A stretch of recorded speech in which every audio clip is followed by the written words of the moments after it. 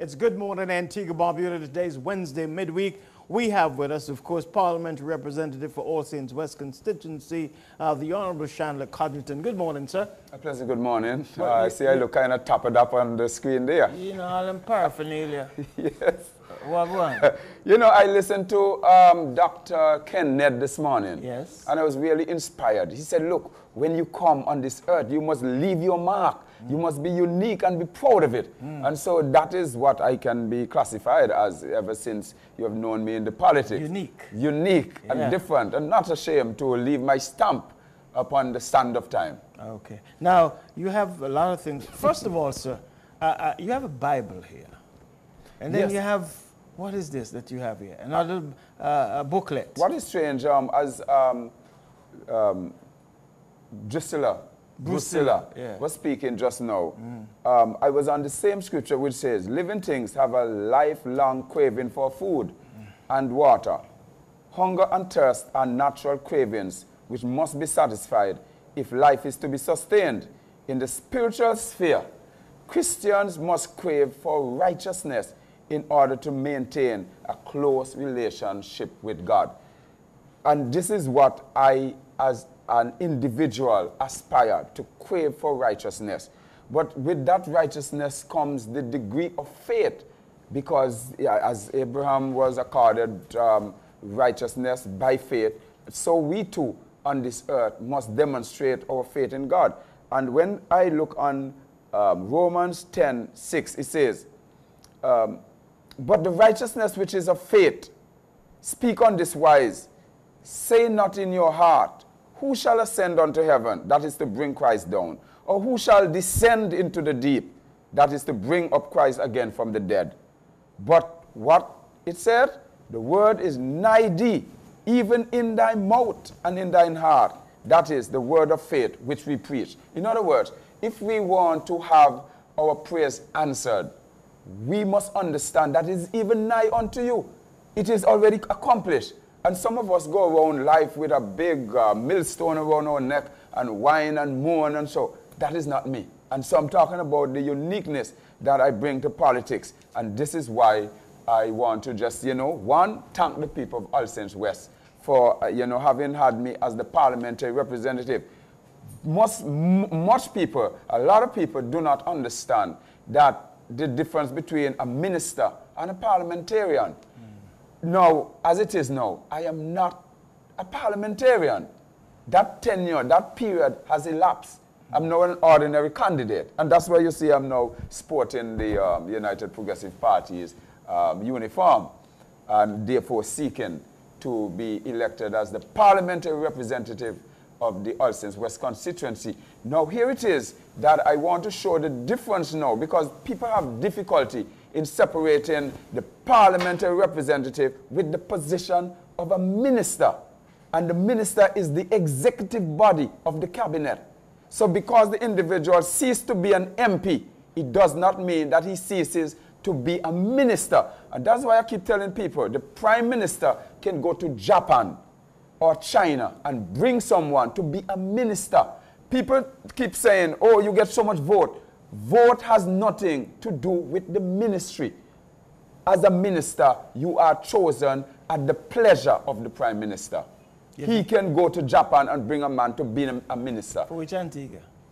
Well, I just want you to know that is what our constitution states. So if anything, we have to change the constitution. For which Antigua? Okay. You're going to Japan, you got, That is that is what the constitution states. It says so. So we have to change the constitution, not to criticize and say, oh, Chandlah doesn't have so much vote. The vote is not tied to the ministerial position. That is what I want to be clear in the minds of the people of Antigua and Barbuda. Okay, so the executive continues, and of course now you're on the campaign trail. Yes. Why should the people of course, your constituency, or the constituency that you're hoping to represent again, re-elect you? Well, you have to look in terms of the bifold relationship that I have, the bipartisan. Oh. In other words, I am part of the United Progressive Party who has committed and has delivered to the people of Antigua. So as an individual, yes, I can go on my track record, but when you look on the performance of the umbrella government, the United Progressive Party. There is no doubt. Now, if I look here on this thing which I have here, we have it articulated. We have it articulated of the performance of the economic recovery and restoration, a model to the world. This is normally in the paper of the Observer paper on a weekly basis of the performance of the government. So I encourage people to go and to read to see the performance and the track record of the United Progressive Party. And when you look in terms of let me use the economic action plan, I'm very heartened when I see here, through the Construct Antigua and Barbuda initiative, we arranged for 10 to 15% discount on all building supplies procured locally at hardware stores. It goes on to talk about the CABI program ensured a further reduction of interest rates to 7% to 25 to 30 years. Now, this is outstanding on the part of the United Progressive Party. When we think about the discounts with participating hardware stores, which are ranged between 5 to 20%, and the list goes on. Now, when you think of the school uniform, I could go back through what you know, the school uniform, the school meals program, the pensioners' average increase from $125 to $1,150 on an average. The pensioners' increase. From what? From an average of $125 a month to $1,150 per month. That is outstanding. And as a note, because people I have to be very careful and keep repeating what I say. It is on an average.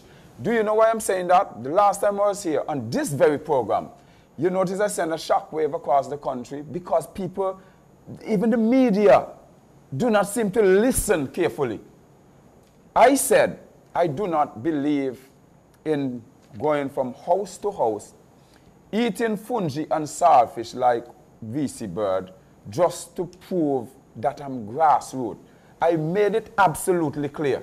I said, I believe, I continued by saying, I believe in going out to the people, telling them this is what I'm going to do, and when I have accomplished that, then I come back with my track record. I actually indicated my track record and said, on that basis, you vote for me. Now, all of a sudden, I hear it all over the radio, Chandlah say he's not going out to campaign, when I have been out there for the last 3 months campaigning. Well, the folks from your constituency would know that, irrespective of what the media would be saying. Right? So, we'll move on. So, but we look at this thing.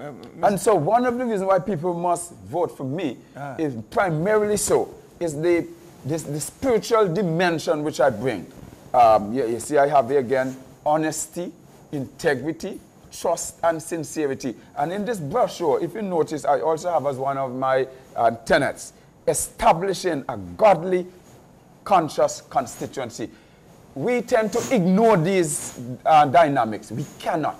We cannot run a country without God at the helm. And I say that with passion, because we cannot want the benefits of God, but it's a shame to be associated with Him.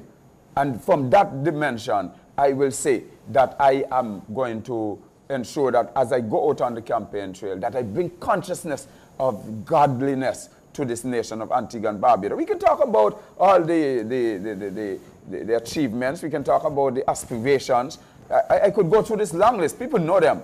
But what we must not and cannot forget is that realistic relationship with God Almighty, because He is the source and the strength of our very existence. But you must understand that election is not Sunday school.